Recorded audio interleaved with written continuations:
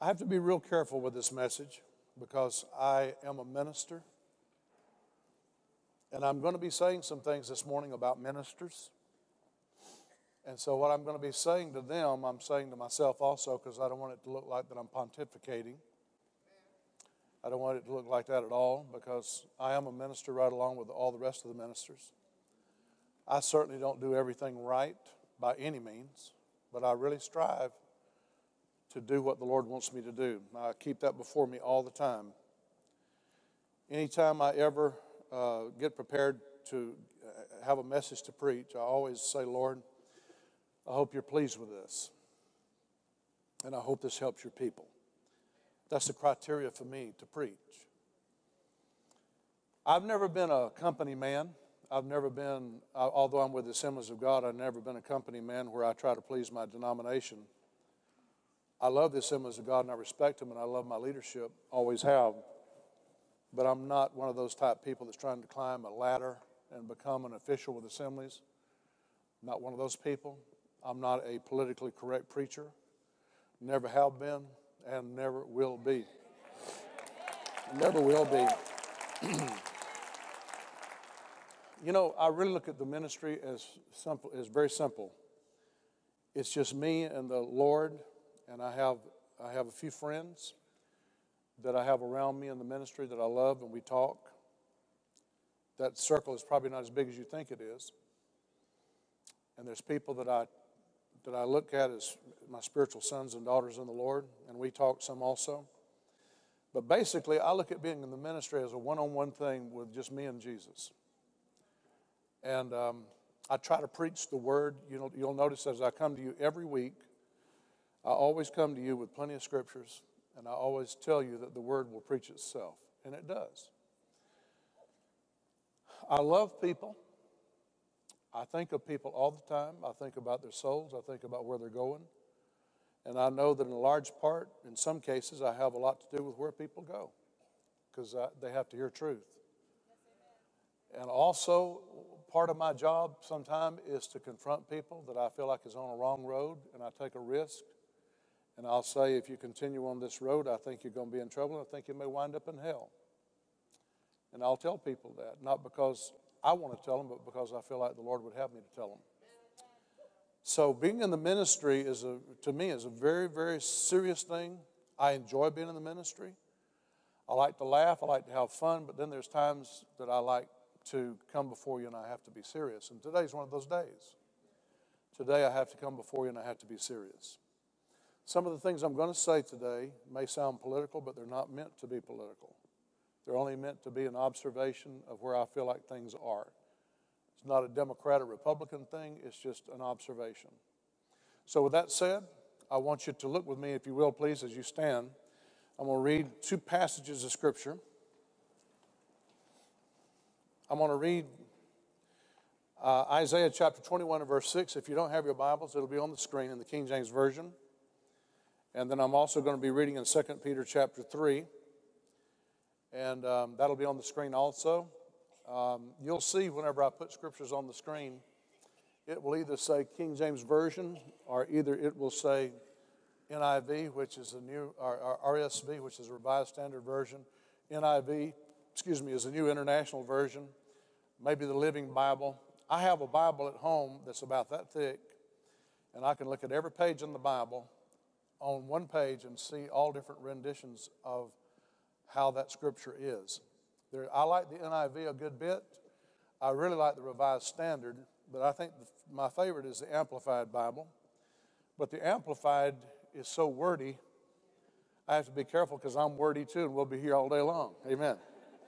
But in Isaiah chapter 21 and verse 6, it says, "For thus hath the Lord said unto me, Go and set a watchman, and let him declare what he sees." That's Isaiah 21 and verse 6. The Lord said unto me, Go, set a watchman, and let him declare what he sees. Look this way, please, real quickly before I change and read something else. Ministers of God, if they're a pastor, an evangelist, whoever they may be, prophets, we are called to watch, and we're called to report what we see. Now, the Bible says that God won't do anything unless first he shows his servants, the prophets. In other words, he won't do anything, the Bible says anything, except first he will show the prophets. Now, when I told you that a while ago about that earthquake, I didn't tell you that to impress you, but I told you that because it encouraged me that I heard. It doesn't make any difference what you think about me or, coming back after the fact. That doesn't matter. I just know it encouraged me that I heard, and I saw it the next day, and I said, wow, So it encouraged me that I'm hearing. The next passage of Scripture is a rather lengthy passage. It's in 2 Peter chapter 3, verses 3 to 11. It says, knowing this first, that there shall come in the last days scoffers. How many of you would say we're in a day where there's scoffers? How many of you have a rough time sometime trying to talk to people about the coming of Jesus? How many of you have recognized they really don't want to hear it? Even church people. Even church people. I'm not talking about church of his presence, but I'm talking about just people.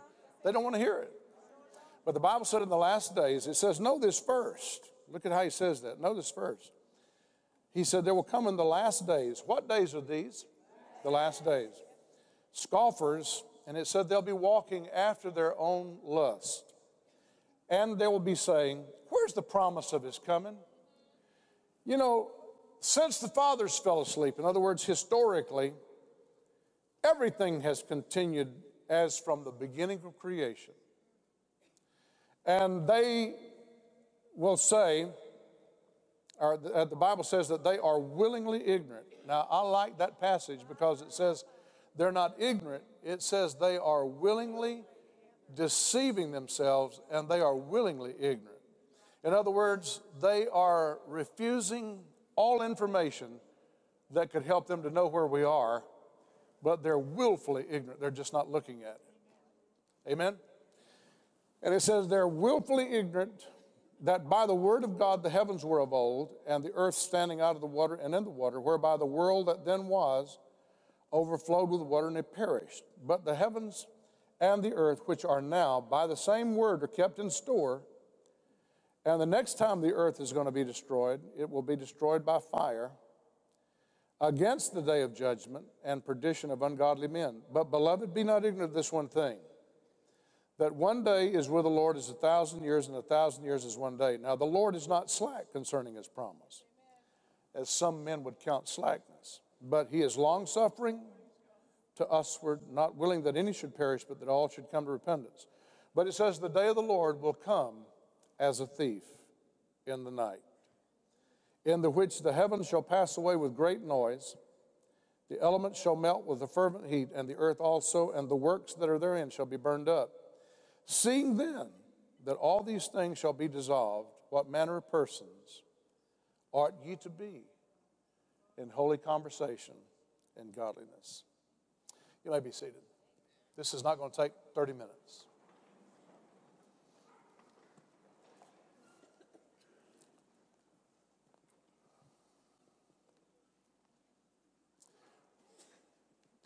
There's no really good place to start here today.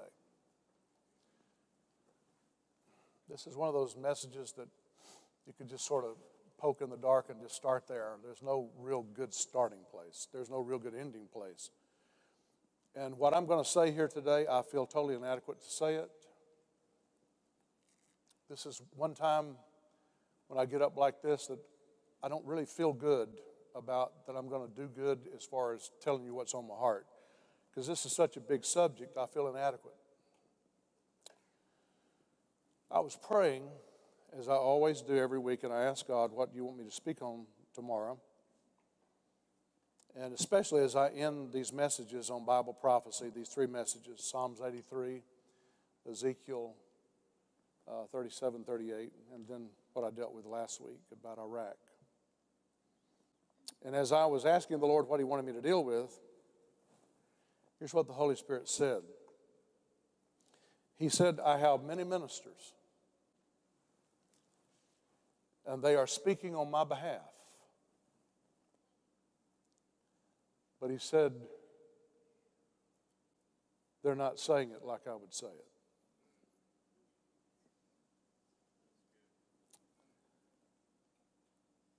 He said, what's missing is the urgency in their voice. Today, and I have to put myself in the same category, when ministers speak today, here's what you're picking up on. You're picking up on men that's looked at successful ministers and ministries that has lots of people, hundreds and thousands of people. And young ministers are looking at those guys and they're trying to emulate them because they want big churches themselves. So many times, not in all cases, but many times, these mega churches, as I said, not in every case, but sometimes, these mega churches are really cognizant not to offend people, not to preach anything that will make anybody uncomfortable. And they're really careful when they get up to preach to people that everybody leaves out of there feeling really good, you know. And so when you see young preachers that's just out of Bible school, or maybe they've been pastoring 3, 4, 5 years, and they want their church to grow, they're looking at these guys that's got a big church already, and so they're trying to emulate them, and they're trying to follow their procedures. And what you find today is many preachers have become less like a man of God and more like a lecturer. And they have become, matter of fact, they've changed their titles now, where the Bible says that God's given a fivefold gifting: pastor, teacher, evangelist, apostle, and prophet. Now, preachers now don't like that title anymore, pastor, that God gave us, and they call themselves lead minister, or they call themselves life counselors. That's what they call themselves. They've replaced the terminology that God gives us with terms like life counselors, life coach. That's right, life coaches. And they don't like those terms because they don't want it to come across that they're, you know, preaching the Word of God. They like to be more secular, but yet still be sort of spiritual. You know what I'm saying? They like that secular feel to it. And when people come in, there, in many cases, is no preaching with any kind of urgency whatsoever. Now, you know as well as I do that whenever people come together, whether they're watching TBN or people are watching Daystar or they're watching John Hagee on television or whoever they're watching, you know as well as I do that some people will be watching those programs for the last time. And they won't never face another tomorrow. Some will be killed. Some will die. And there has to always, we have to remember, there has to always be a sense of urgency in our preaching to let people know you might not make it till tomorrow. My pastor always told me this. My pastor always raised me and told me this. He said, son, a man may tie his shoes in the morning, but the undertaker may untie them that night. We're not promised tomorrow. And whenever we preach, we've got to preach with an urgency in our voice that we need to be right with God if anything should happen to us.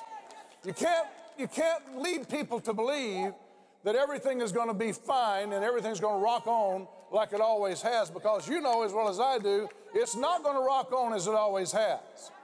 There's things right now in motion that may change our nation almost overnight. And for me to stand here and act like everything's all right, I can't do that. Our president may do that, but I can't do that. I can't do that. The politicians in Washington can do that and lead you to believe that everything's going to be okay. But in the house of God, there's got to arise a siren that says, blast, blast, blast, attention, attention, attention. Things are changing and they're changing quickly. Come on, help me. And here's what God said. He said, tell the watchman, set them up on the wall. In other words, put them up in a place. You know, one of the things that happens to preachers is when they get put up on a pedestal, they can't take it because they feel above the people. Listen, if God ever puts a man of God above the people, it means he's got a servant's heart. And if you go down and you become a servant, God can elevate you and put you up. But if you haven't been humbled, and if you don't have an humble spirit, and you go up, you're going to start lording it over God's heritage. And you're going to think that people's looking to you because of who you are. Friend, let me tell you something. All of us ministers has got to understand something. And that is, if God's done anything in us, it's not anything we've done. It's by the grace of God that God has done what He's done. It's by the grace of God. We've got to stop coddling our preachers and putting them in elevated positions, because the flesh is not built to take that. And when that kind of stuff begins to happen, there needs to be fasting and prayer in that man or woman's life. Fasting will take you down quicker than anything I can think of. But you talk about fasting today in most churches, they want to talk about weight loss. I'm not talking about weight loss. I'm talking about humbling ourselves under the mighty hand of God, that God might elevate us and lift us up and use us in this hour. Paul was always amazed, the Bible says, that God put him in the ministry. And I have to be honest with you and tell you, it is only a miracle that God put me in the ministry. When I first gave a book report in school, I couldn't do it. I was so humiliated. It seemed like it was the 5th or 6th grade, and I had to get up, and they called my name, and I had to get up and give my book report. I was so nervous. My heart was beating so hard, I was hyperventilating, and I couldn't get my breath, and I had to sit down in defeat. And for a long time after that, I was totally whipped and intimidated, totally. When I was 14, God called me to preach. And whenever the Lord filled me with the Holy Spirit, He called me to preach, I still was scared to death. You've heard me say this before, that I got a preaching engagement over in Alabama, in Phoenix City, across the river from Columbus, my hometown, and the pastor got me a speaking engagement on a Wednesday night. And I went over there and drove over and was going to preach that night, had my sermon notes in my Bible, and I saw that big crowd around that church, and I got so scared I drove away. Left the preacher high and dry. And he had to preach with no notes or anything. And pastor said to me, "What happened?" And I was so scared I couldn't even tell my own pastor that I was just so scared I couldn't do it. So I want you to understand something. There's nothing inherent in me at all that qualifies me to be a preacher except the grace of God. And that's the truth. That's the truth. When I first took my first church, when Brenda heard me preach, we were married when she first heard me preach. I got a preaching engagement at a place called Ashburn, Georgia, a small town near Jimmy Carter's hometown of Plains. We went over on Sunday morning, and it was a small church, and they had windows raised in the church, and it was hot. And I got up to preach, and I said, "Friend, I wouldn't even dignify it by calling it preaching." It was pitiful. I got up, and I was just talking, and I was rambling. And it was so bad that I tried to get a little bit of volume going, thinking, well, this is where the pastor preaches. And so I tried to get a little bit of volume going, and it was just a sounding brass and a tingling cymbal. And I sucked in, when I was really going good, I sucked in a fly. And he was in my throat, tickling me, crawling up and down my esophagus. And I said to the congregation, "Excuse me a minute." And I went over to the raised window and I said,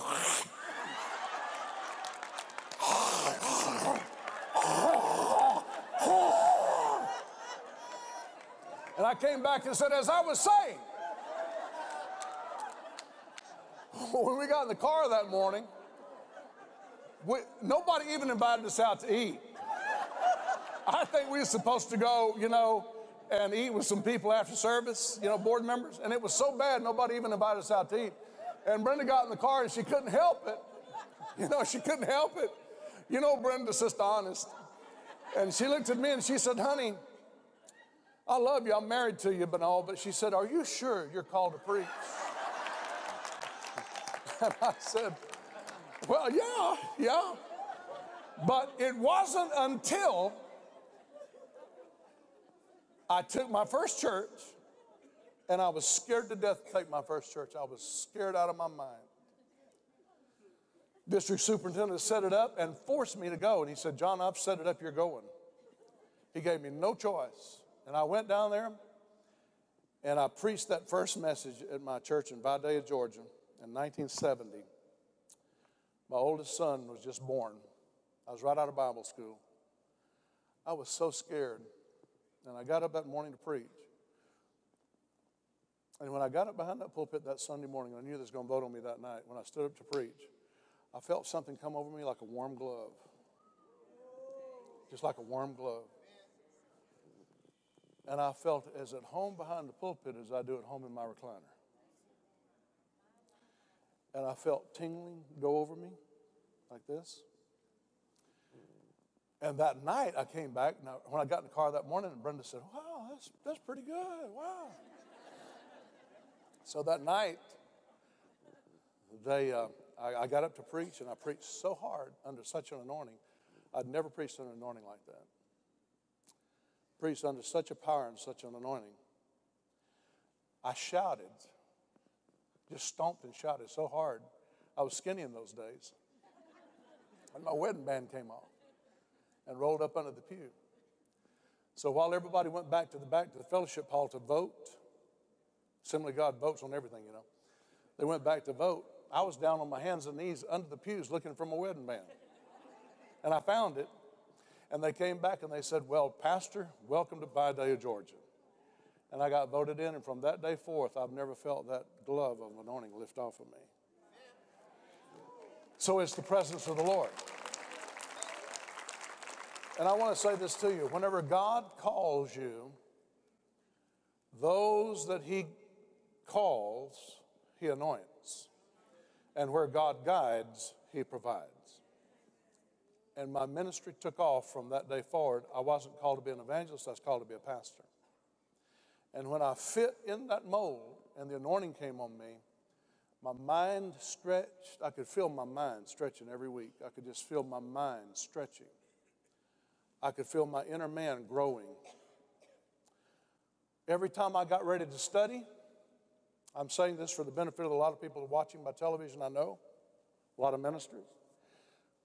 But I would study, and I'd look forward to my study time, and as I began to study, sometime it would take 12 hours for me to get one message.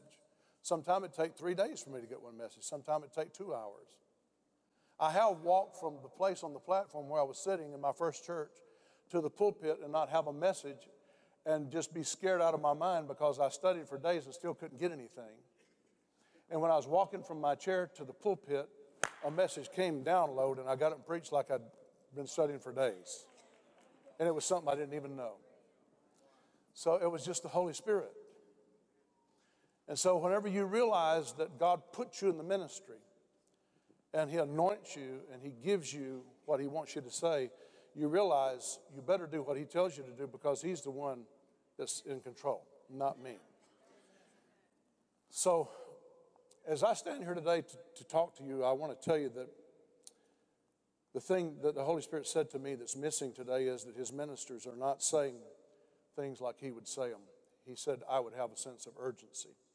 He said the sense of urgency has gone out of the pulpits of America. Everything is real calm. Everything is like a lecture. It's deliberate. There's no room for the Holy Spirit to anoint. There's no manifestations of the presence of God. There's no manifestations of the gifts of the Holy Ghost. There's no evident presence of the Holy Spirit. And when the word is preached, there's no opportunity for God to move in the people and to convict people of their sins and to lead people in a sinner's prayer. It's just that you can have saint out there or so-called Christian out there. Everybody leaves the same, but nobody's challenged. And in the very hour that we're living in, we've never been this place before, ever in the church age. And in this hour that we're living in, preachers refuse to preach on the coming of Jesus Christ. They say it's too controversial. They will say that, well, some people may believe in the rapture and others may not believe in the rapture, so I don't want to offend people. You better start preaching what God gives you to preach. I better start preaching what God gives me to preach. I'm not left to choose what I'm going to preach. I'm supposed to saddle this pulpit, open my mouth, and cry out and tell people what God is saying in this hour. Are you listening? And the Bible says this. He says he's called the watchman to declare what they see. In Ezekiel chapter 3, verse 17, it says this. Look at it. Son of man, I have made you a watchman unto the house of Israel. Therefore, hear the word at my mouth and give them warning from me. God said, hear the word at my mouth and give them warning from me. He said, I have made you a watchman. God has called pastors in this hour, and he's made them watchmen. Now, the one thing I'll say is this. There's not many preachers that I see today that's really preaching on the coming of Jesus Christ. I commend John Hagee because that's how he's known. I commend Perry Stone. That's what he's known for. But your average pastors in many of your churches across this nation, even mega churches, they're just not dealing with current issues that points to the soon coming of Jesus Christ. And you know what? If we don't tell people what they need to hear, God's going to hold us accountable and their blood will be on our hands.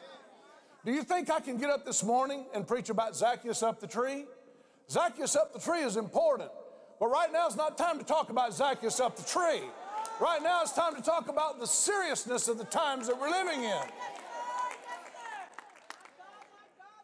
Here's what it says. God's sending his watchman right now, and he's saying, as I just read to you in verse 17, it says, give them warning from me. How many preachers do you hear today that's giving warning? Warning, warning, red light, red light, red light. How many preachers do you hear today? It doesn't bother me at all to cut on Christian television and to see a man get up with the right spirit and give a warning from God to people about the soon coming of Jesus Christ. Matter of fact, I'll sit there and amen him and I'll weep with him. A warning doesn't bother me. I remember one time, I used to fish a lot. When I pastored in Georgia, I used to fish a lot at Steenahatchee, Florida. And me and some of the guys in the church would go down after church on Wednesday night. We'd drive all night, and we'd get down to Steenahatchee, which is east of Tallahassee, and we would go out early in the morning, right at daybreak, and we'd fish. We'd fish for speckled trout, and it was called the flats. You could jump out of the boat miles out in the water, and it wouldn't be but just like waist deep, maybe at the top of my legs, waist deep. And we'd fish, and I mean, we'd just rake them in. Had such fun.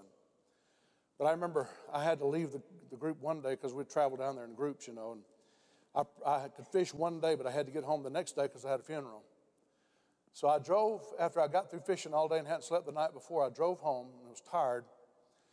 And I set my cruise control on my Oldsmobile on I-75 going up toward Georgia, toward Macon. I set my cruise control at 70, 75. And as I was headed home, it was getting dark, and I was so tired, I was in a stupor. I was so tired that I couldn't keep my eyes open, and I was sort of in a stupor. I was listening to the radio, but I saw this truck up ahead of me, and it was a watermelon truck. It was an old truck, and it was going probably 50 miles an hour. It was in the slow lane of I-75, and it was loaded down with watermelons. And I'm speeding up on it. And I know I'm speeding up on it. I see it. But I'm so tired I can't do anything about it. I'm speeding up on it. And right before I got to that watermelon truck and was going to hit it, I come out of my sleep and I snatched the steering wheel like that and almost flipped my car. And I went around him. And I had to pull off the road. My heart was beating so hard. And when I pulled off the side of the road, here's what the Holy Spirit said. He said, I just gave you a perfect example of spiritual sleep. He said, you saw danger coming, but you couldn't do anything about it. And you know what the Holy Spirit said? He said, if you'd had somebody in the car with you, in the front seat, they could have said, Pastor, and their voice would have brought me back to reality. But because I was by myself, I couldn't grasp the danger that I was about to be killed possibly or severely injured. And I was racing right toward that watermelon truck, and I couldn't do anything about it. I was in a stupor. And the Holy Spirit said, my people are also in a stupor, but they need somebody to cry out with urgency in their voice. And the Lord said, if somebody would have been in the front seat, they could have said, watch out, or pastor. And I wouldn't have gone that way. It would have been something that I could have slowed down and wouldn't have almost had that accident. And so that's why I'm saying to you today, we've got to have preachers in the pulpit that will say, watch out, warning, warning, red light, warning. And you know what? If people don't have that ability to hear it from the pulpit, I've got a question for you. Where are they going to hear it? Where are they going to hear it? If you don't hear it in the house of God, people know. Listen, people know today. They're not stupid. They know something's going on. They know something's going on in the Middle East. They know something's going on in Iraq, in Iran, in Damascus. They know about Iran. They know about all that nuclear power stuff. They know about everything that's going on in the Middle East. They know something's happening, but the preachers are not talking about it. And they're asking all kinds of questions. They're even talking among themselves. And people that's not even scripturally literate are trying to answer these things, and they're missing in a million miles. And God's saying to the preachers, get up and tell them. Get up and warn them. If you don't warn them, who will? I love this. Luke 21, verses 32 through 36, it says, this generation shall not pass away till all be fulfilled.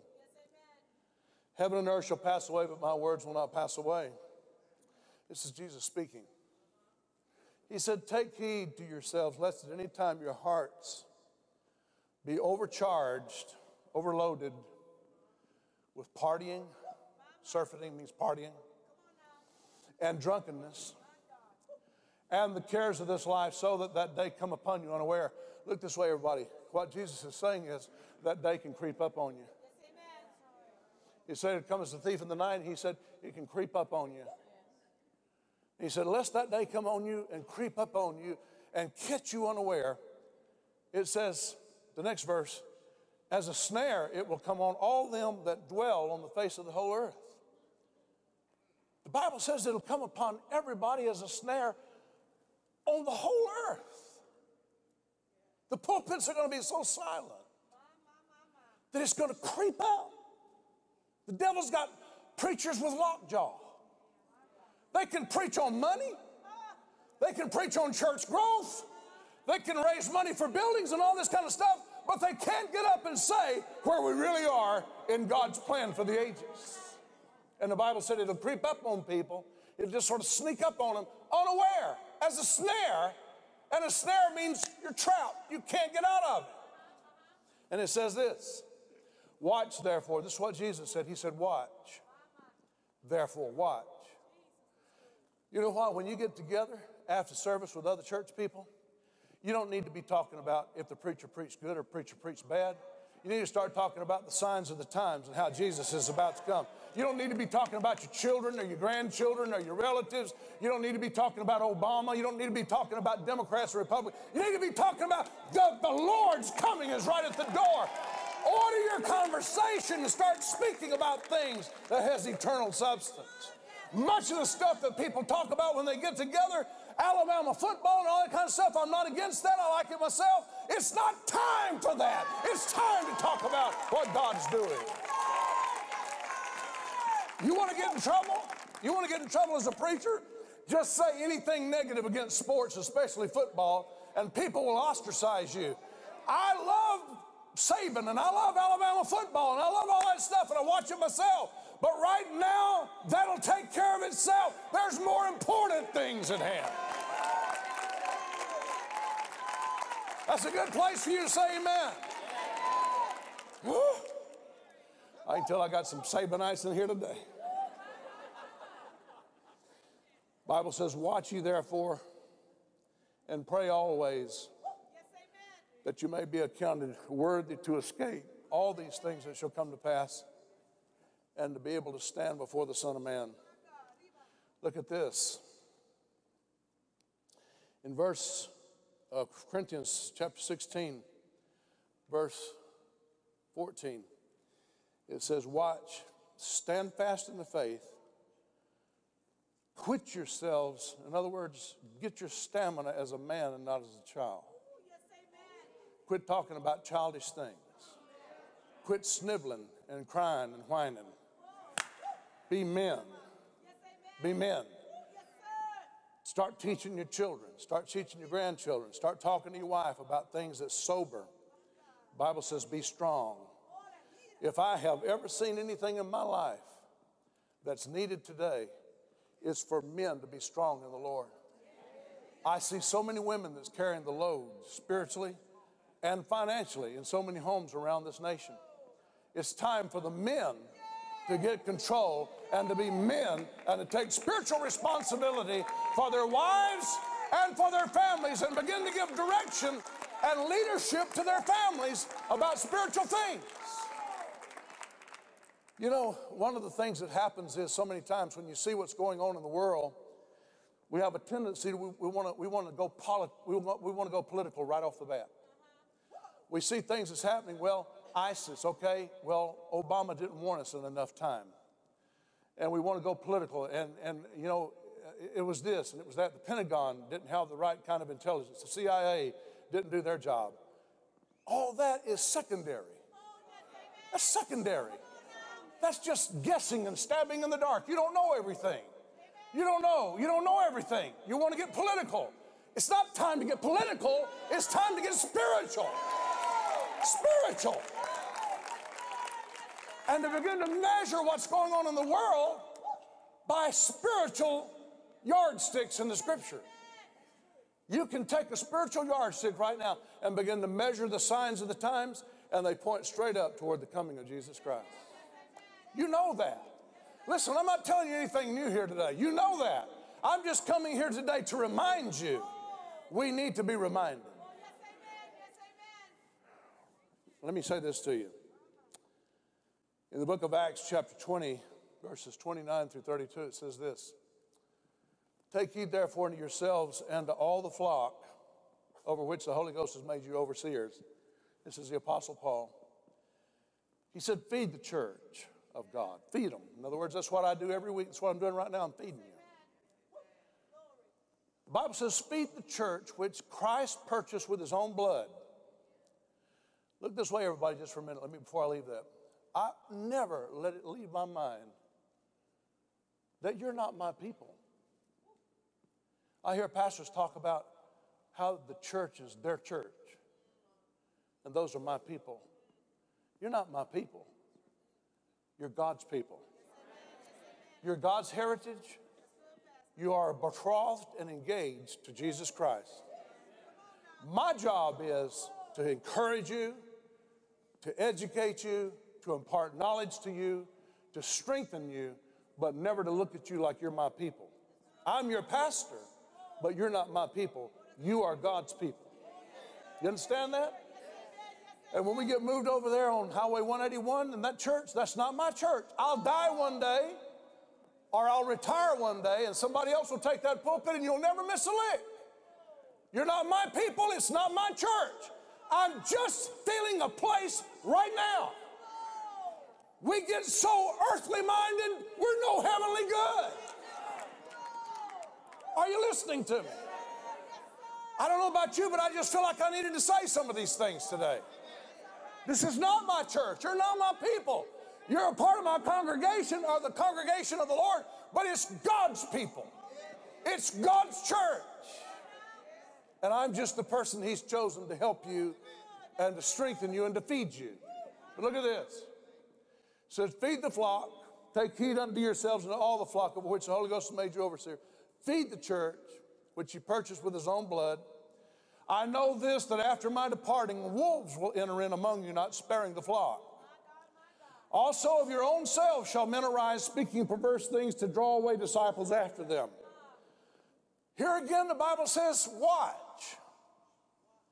In other words, pastors are to be watchmen. Watch for wolves. You know what? In many churches today, if preachers stood up and said, there's people that's coming in this church and they're exactly like a wolf. The devil's trying to tear this church up. It would make people so mad they'd want to get rid of the pastor. But God has not called us to be that kind of a conscientious person that we're afraid we're going to offend you. We've got to tell you if it offends you or not. We've got to tell you. Let me ask you this. Why have we become so sensitive to God anointing a man to tell you things you need to hear? Why have we become so hypersensitive about those things? It says, watch therefore. Remember that by the space of 3 years, I cease not to warn every one of you night and day with tears. He was saying, I cried and I warned you and told you that wolves was coming. And he said, now, brethren, I commend you to God. In other words, I got to leave. I commend you to the word of his grace, which is able to build you up and give you an inheritance among all them which are sanctified. He said, watch. He said, I see wolves coming, and they're going to come in and they're going to try to tear up the flock. So not only is a minister supposed to warn about the coming of Christ, but the minister is supposed to warn the congregation about people that's in the congregation that's there, sent by the devil to tear the church up. And it's so alien anymore for a preacher to do that people think, oh my God, I'm going to find another church. That's a strange church. No, you just got a man of God that's saying, be careful. Y'all remember those of you that was in revival? Steve's last message he preached in the Brownsville revival was wolves. He preached on wolves. He had a stuffed wolf there. And he said, the wolves are coming. They always have, and they always will. And as long as I'm breathing, I'm going to tell you about them. I'm going to tell you about them. Let me say something else while I'm speaking. Just hear me. When we get moved in our new church, please don't let a new church change you. Please don't get into a new church and think, well, we've got to calm down now because we got all kind of new people coming in and we're going to have to behave our... Listen.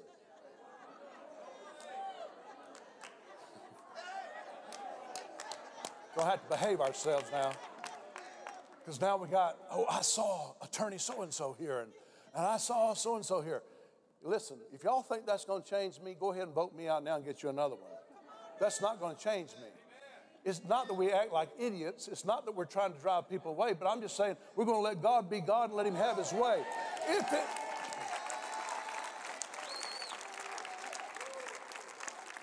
If it's truly a church of his presence, and people sees that when they pull in the gate, church of his presence, they've got to know this is not an ordinary church.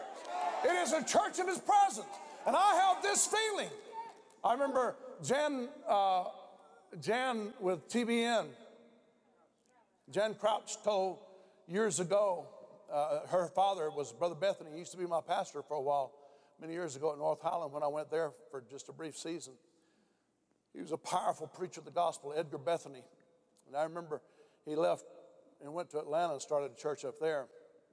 But Edgar Bethany, one time I saw him in a restroom, and we were just chatting in between services, and he looked at me as an old man, and he looked at me as a young preacher, and he said, son, he said, understand something.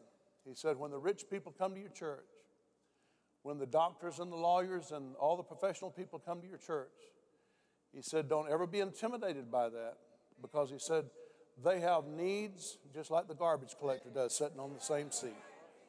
He said they have needs. They're hungry for God just like anybody else is hungry for God. And he said don't get that on your mind. Don't let that play on your mind. He said when you get up to preach, you got to preach to everybody in the house as though they're the sheep of God, the flock of God. No big eyes and no little U's. He said, do you understand me? I said, yes, sir. And I never forgot that. He said the super wealthy, the politicians, the professional people, they have needs just like everybody else, and that's why they're there. They're hungry and they're seeking. Don't go and try to conform everything to them. I remember when I left Georgia and I took a church in Indiana. I followed Hansel Vibbert, and he had been there 33 years at Calvary Temple in Evansville. It was the first church in the Assemblies of God to ever run 1,000. Brother Vibbert said in the early years when he was trying to build the church, he said he just, had people. He started an old stable. The church started an old stable up there. Had no money. He started it right after the days of the Depression. Nobody had nothing. In an old stable. He said flies, all kinds of stuff, just oil lamps. So he said finally, whenever they built Calvary Temple downtown on Main Street, he said the church began to grow, and he said he was going to this certain dentist. And the dentist was really a sharp guy, and really astute. And Brother Vibbert invited him to the church, and so he came. And it was on a Sunday night. And he had a real powerful Pentecostal church. But as well as I do, back in those days of Pentecost, a lot of people had certain strange manifestations. So the dentist and his wife came in, and their little children, they sat on the pew toward the back. And Brother Vibbert got up and he said he tried to get a hold of the service real early, so when they started singing, the old saints would start shouting and, woo-hoo, and all that stuff. He said you had to keep all that because we got the dentist here tonight. And he said all of a sudden the Spirit of God got to moving. He couldn't control it during the worship service. And he said, Sister so-and-so, I can't remember her name now, but he said, Sister so-and-so, so she started, and then she would, and she'd just jump up and down like she's in a popcorn maker, just jump up and down. And he said when the Holy Spirit really got to move, and so she would leave her seat, and she'd start going down the aisle backwards. And he said that night she really got under it heavy, and she started going down the aisle backwards. And he said, oh, Jesus, if you've ever helped me now. He said, Lord, don't let her go back there anywhere near that dentist. Do you hear me, Holy Spirit? And he said, while everybody was standing and worshiping, the dentist and his family was sitting down just looking in horror. And he said, when Sister so-and-so got back there, said she went right in the aisle where they were sitting and tripped over his feet and fell right in his lap. And he said, oh, God, it's over now, Lord. I'm ruined. It's over now. And he said he went home that night and tried to preach. He said, I can't remember what I preached. He said it was a fiasco of a service. He said, I went home, and he said I was so worried. I was just sick. And he said, I went home that night. I didn't sleep all night long. He said, next morning at 7:30, my phone rang, and it was the dentist. And he said, oh, my God. When I heard his voice, I thought, oh, Lord. And he said, oh, Pastor Vibbert. He said, I hadn't been able to sleep all night. And Brother Vibbert said, I guess you haven't. He said, but last night we come in, and he said, when all that stuff started up and people were singing, and he said, I just felt something I'd never felt before. And he said, when that precious little woman started jumping up and down and bouncing up and down, he said, I just had tears running down my face. And he said, I said to myself, if this is really real, send her back here to us. Come on, church. If this is really real, send her back here. I want some of that.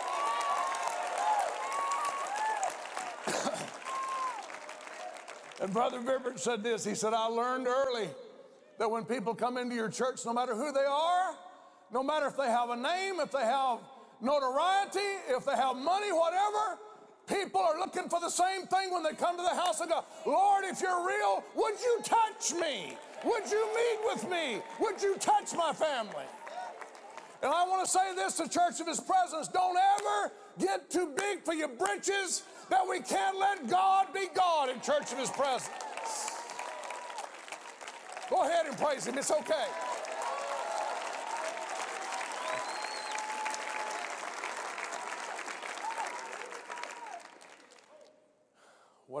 One guy came to the church one night.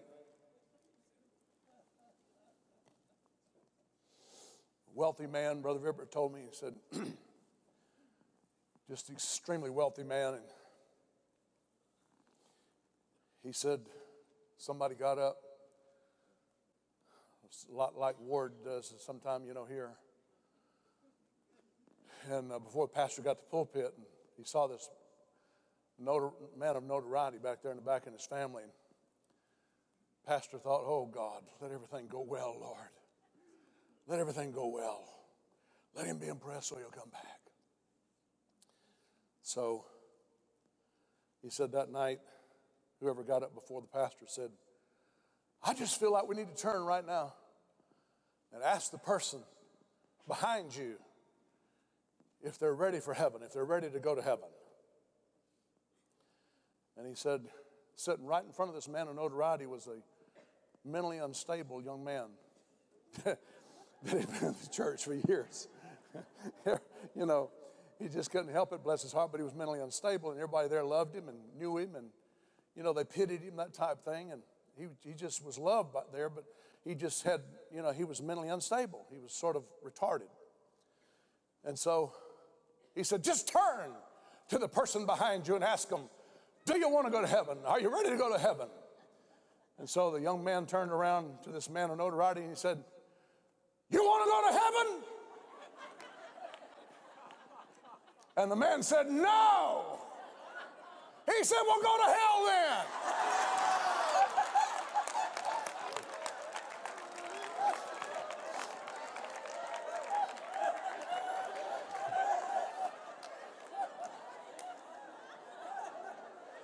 He got up and stormed out of the church. Pastor saw it. Pastor got up to preach that night. He was wilted like a lily. He wanted to preach so bad, and wanted to impress this man with his sermon, but little Bobby got a hold of him before Pastor got a hold of him. Little Bobby had done his business. So the man jumped up and stormed out of the church. The next morning at 6 o'clock in the morning, he called the pastor. Pastor Vibbert, this is so-and-so. He said, yes. He said, I want to tell you, last night I was in service. And he said, that little retarded boy turned around to me and said, you want to go to heaven?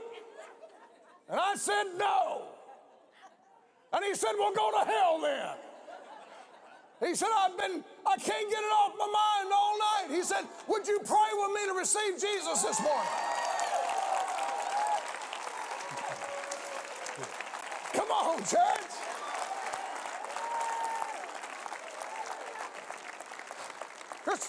Here's what I'm trying to say to you. I think this is what I'm trying to say to you. I don't think you have to have that kind of a church for people to be healthy spiritually. I'm not saying that, but I'm saying you can be so politically and so correct in every way that the Holy Spirit don't have any avenues to reach people. Let's be a church where God can reach people 100 different ways while they're there.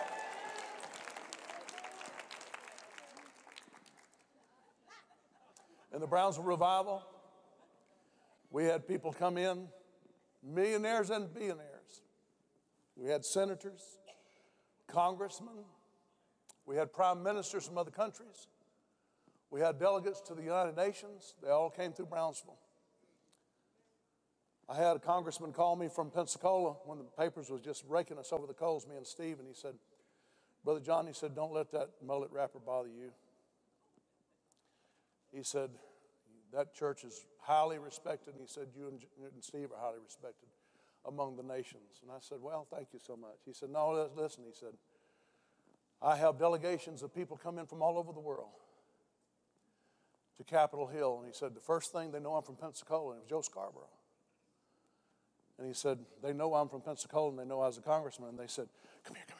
And they'd get me off in a room away from all the other people standing around. They said, tell me about that revival in Pensacola. Tell me about it. And he said, I'll start telling them about the revival in Pensacola. And he said, man, they'll start weeping. How can I get there? How can I get there? Here's what I'm trying to tell you. People are hungry. People are asking questions. People are inquisitive. And how shall they hear without a preacher? How shall they hear without a preacher? It's not my eloquence, because I'm not an eloquent man. It's not my eloquence. And I'm not a person that's brilliant, no, anything like that. It's just that God knows I'll obey him. And I'll tell what he tells me to tell. And I won't tell what he tells me not to tell. That's just the bottom line. And what God wants his ministers to be is his, not the congregation. God wants the ministers to be his, not the people's. Let me give you this real quick and I'm going to close. True watchmen in the Bible are not watching out for their own interest. They're watching out for God's interest. For example, the test of a holy watchman and a true watchman is they don't watch out for their own ambitions and their own interests. They watch out for people's souls. They watch out for people's souls. You see, every time I come out here, and I think you need to hear me talk like this occasionally. Every time I come out here, I realize your body's going to die and mine's going to die. So my real emphasis is not so much on your body. My real emphasis is your soul. Your soul. I'm just passing through, and so are you. Just passing through. And my job as a minister is to watch out for your soul. I get letters from people all the time. They say, oh, Brother Kilpatrick, we appreciate you being so faithful through the years. We appreciate God using you at Brownsville. We appreciate him using you at the Bay Revival. We appreciate you so much keeping the faith. And I don't even think of it in terms like that. I think of it in terms as I'm headed to another world. And I want to bring my sheaves with me whenever I come. I'm watching out for your soul. And you know what? Sometime I may tell you something you don't want to hear. And sometime I may tell you something that just sort of puffs you up and makes you a little bit mad. You walk out of here thinking, I'll never come back. He's crazy. But you're back. I said, but you're back. And the reason why you're back is because you know that I'll tell you the truth. The best I can see it. Amen? And I always will. When I can't tell you the truth, it's whenever I'll step down. So let me talk to you about the evil watchman. This is interesting. Song of Solomon. All night long, the female lover said, I look for the one my heart loves. I looked for him, but I couldn't find him. She said, I'll get up now and I'll go about the city and through its streets and squares and I'll search for the one my heart loves. So she looked for him but didn't find him. The watchmen of Israel were on the streets and they found me as they made their rounds in the city and she said, have you seen the one that my heart loves? Look this way just for a minute, everybody. She was saying, have you seen my Lord? Asking the watchman, do you know where the Lord is? You know where my Savior is? You know where my Lord is? Have you seen the one my heart loves? And she said, scarcely had I passed them when I found the one my heart loves. In other words, they weren't even able to lead her to her Lord. Look this way just for a minute. Everybody look this way just for a minute. The watchman in the city, when she came up to him, said, can you tell me where my Lord, my master is? Can you tell me where my lover is? And the watchman couldn't even give her direction how to find the one her soul loves. Let me say something to you. That scares me to death. That the church can get in such a hellish shape that when people come in the doors and they say, can you tell me where I can find the Lord? And they have to leave the watchman in order to find their own Savior. Are you listening to me? Yes, amen. Yes, amen. Have to leave the house of God. Have to leave the church. Scarcely, it said, had I left. Look at this. Scarcely had I left. Put it back up on the screen. Had I passed them by, and they couldn't even direct me, when I found the one my heart loves, and I held him, and I wouldn't let him go till I had brought him to my mother's house, to the room where my mother conceived me. Now that's interesting. Let me just stop right there for a minute. People today are, after 9/11, people flocked into churches, and they knew it was God somehow, and they knew about David Wilkerson's prophecies, and they knew about other people prophesying. And they knew this was an attack on America, and they knew that somehow it was spiritual, and people flocked into churches all across America. Wasn't even enough room in the parking places. People parked down the main boulevards and roads trying to get in the house of God. And when they came to the watchman couldn't even lead them to the Lord. Couldn't even lead them to the Lord. Simple task. Couldn't even lead them to the Lord. Tell me, where is he? I don't know. I don't know. I think what you're looking for is a 10-step program at AA.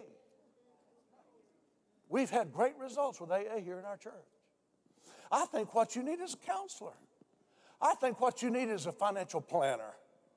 And I think what you need is a psychiatrist that can give you some pills to help you sleep at night.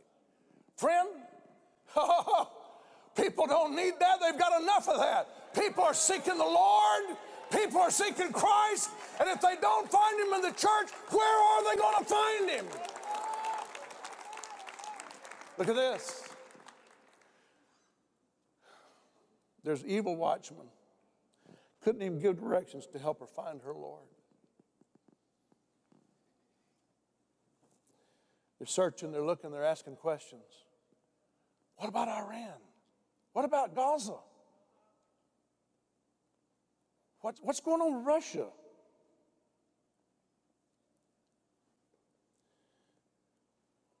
She said, lead me to him. Now, look at the description. I love this.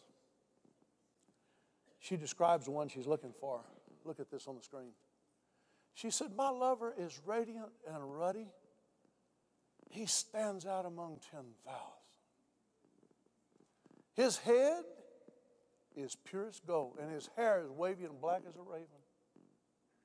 His eyes are like the doves by the water streams, washed in milk and mounted like jewels. His cheeks are like beds of spice yielding perfume. His lips are like lilies dripping with myrrh. His arms are the rod of gold set with chrysolite. His body is like polished ivory decorated with sapphires. His legs are pillars of marble set on bases of pure gold, and his appearance is like Lebanon, the choicest of all the cedars. His mouth is sweetness itself. My Lord is altogether lovely. This is my lover. This is my friend, O daughters of Jerusalem. You know who she's talking about here? She's talking about Jesus before he's ever born. The lover of my soul. She said, where is he? Where is he? Where is he? She said. And the watchman said, we don't know. We don't know who you're talking about. We haven't seen anybody like that. Look at me, everybody. Did you know religion has never really seen the Lord? Religion has never really seen the Lord. Religion sees buildings. Religion sees doctrine. Religion sees all these other things, and that's fine too, but they've never really had an experience with the Lord. People are saying, I don't care about the church building. I don't care about the name on the church. Just show me Jesus. Show me Jesus. Lead me to him, the lover of my soul. I got to give you one more place in the Song of Solomon before I go. This story's not over yet. She said this. God said this. Let me back up. I'm going to go to Song of Solomon in just a minute, but let me just back up and tell you what God said about his prophets. Now, this is in Isaiah chapter 56. By the time God has appointed watchmen and they have failed so long in their duty as being a watchman, here's how God sums up his watchmen. This is scary. His watchmen are blind. Look this way. You know what it means, blind? In other words, his watchmen, they're called watchmen, but they can't see a thing. They can't see. And it said they're dumb dogs. They've lost the ability to even bark when they see danger. Let me ask you a question. What's the use of having a yard dog if he can't even bark when somebody pulls up?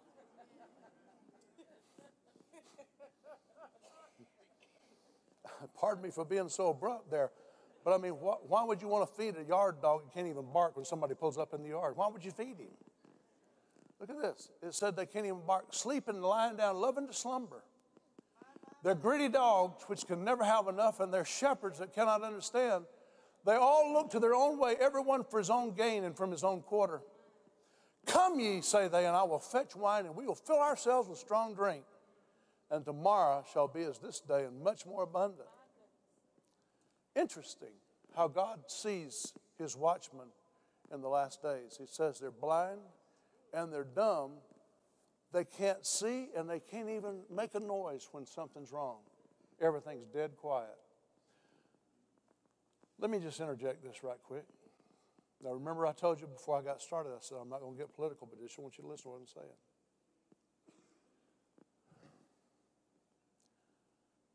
I have never seen America in the place where we are right now. Never have. I saw the president last week when he came before the cameras in the press room. And it was built up to be that probably he was going to make a statement about Russia invading Ukraine. Because all morning long we had been seeing the pictures where there was troops now coming across the border into Ukraine. And then also he'd been talking about the possibility of bombing Syria and dealing with ISIS in that axis of evil. So I just knew in that press conference, and I looked forward to it, and I tuned in. I thought he was going to make a statement about Russia, and I thought he was going to make a statement about bombing ISIS. He comes out. And when he said this, this is really where a lot of this stuff started in my heart right then. He said before ISIS and the world and this nation, we have no strategy. I've never heard a president talk like that before. I'm not saying I hate the president. I love him. But I've never heard such inadequacy in the face of such a threat. You cut on the TV the next day, and the Prime Minister of England's on, and he's in charge.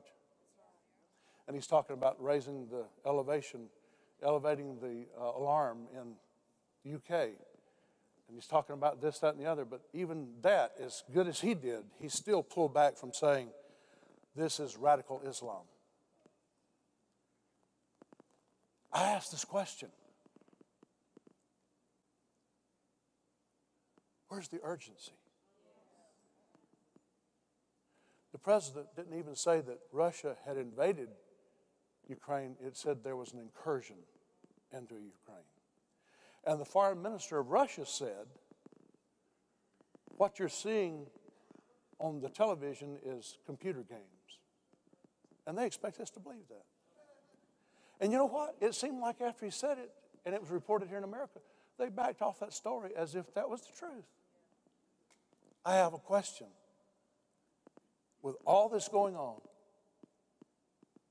with James Foley having his head lifted, with everybody on the internet to clearly see it, not with a sword, but with a knife, and they cut his head off for the world to tune in and look at it. Anybody can tune in and look at it, cut his head off with a knife, and he bent right over and let him cut his head off. He had no other choice. And the president comes out and says, this is a terrible day and this is awful. And an hour later, he's out on the golf course.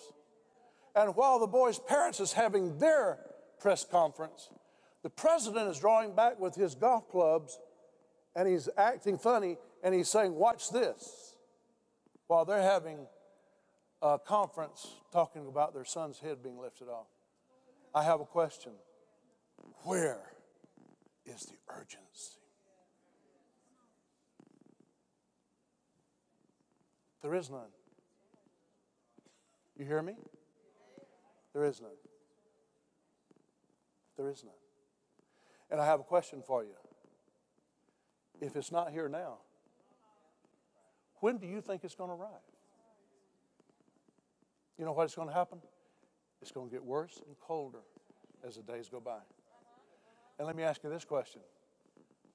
If the churches don't start crying out right now, deception is going to become so thick they'll never cry out. And preachers like myself, And there's others out there, preachers like myself, they'll come in and take snippets of me preaching like this and plaster it on the air. And people will say, that crazy idiot, look at that fanatic. You see what I'm saying?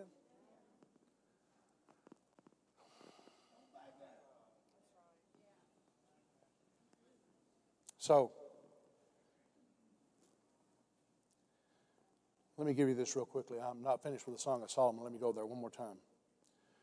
After she was with her lover, he had to get up and leave. And she missed him. So she goes back to the streets. And look at this. I opened for my lover, but my lover had left. He was gone. My heart sank at his departure. I looked for him, but I couldn't find him. So I called him, but he didn't answer. And I went back to the streets, and the watchman found me as they made their rounds in the city. She comes up on the same watchman. And they beat me. They bruised me. They took away my clothes. Those watchmen of the walls.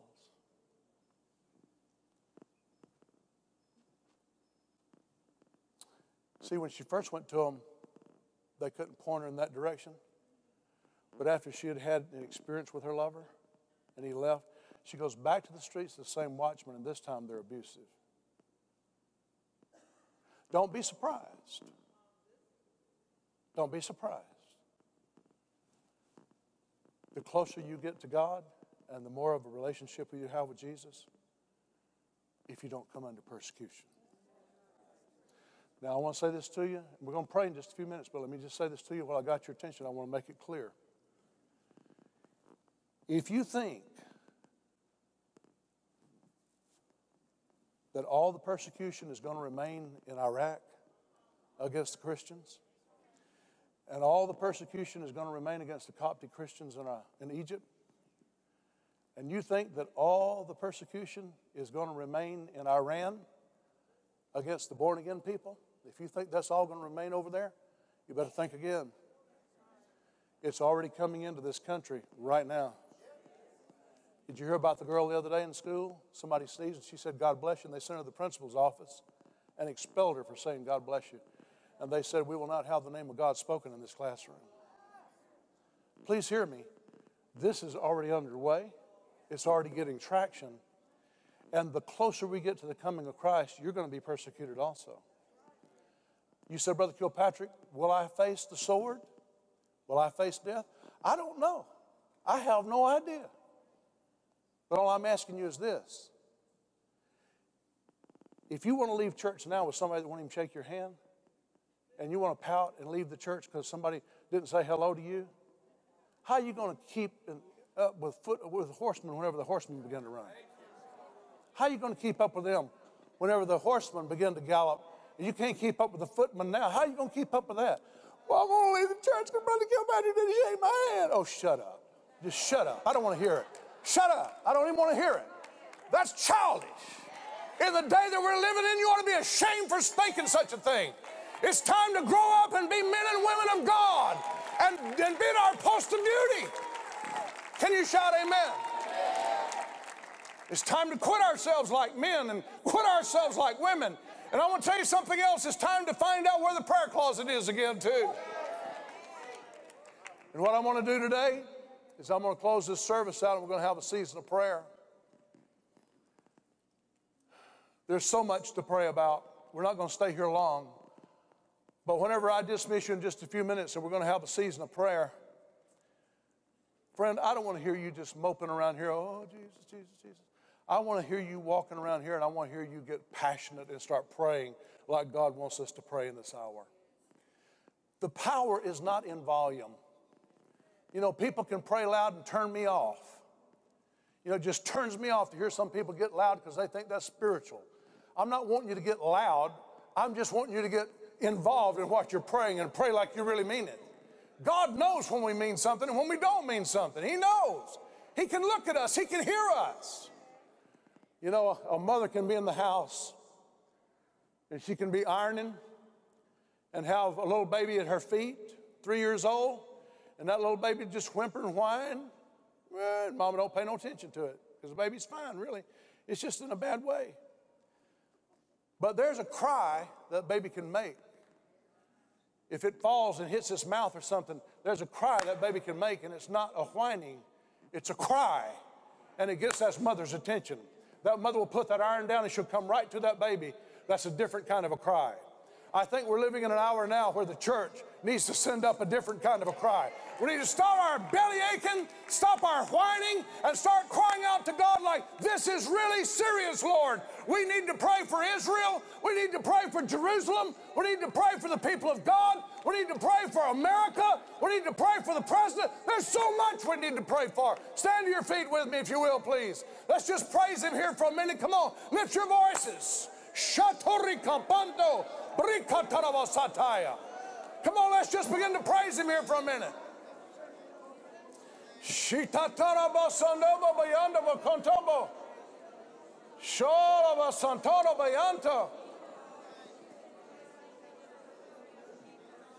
Hallelujah.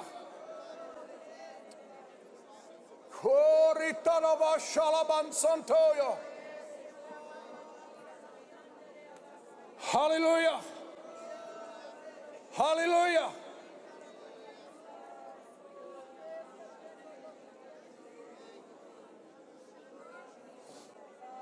I want you to lift your voice, friend. Cry out to the Lord. Help me. I said, I want you to cry out to the Lord. Urgent. Urgent. There's an urgency here. These are urgent times. Urgent things require urgent matters. Urgent responses. Shitare samole biandorabo corribiando. Henri Sarabayanto. If you will, I want you just to begin to move out where you are. Let's make this a big prayer meeting.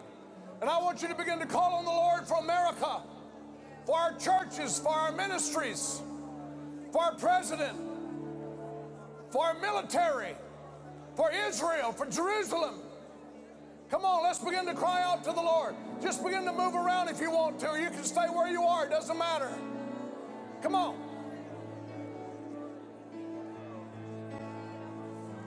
Those of you at home, help us pray, church. Come on, help us.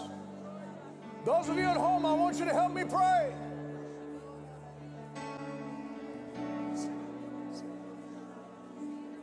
Looking for you.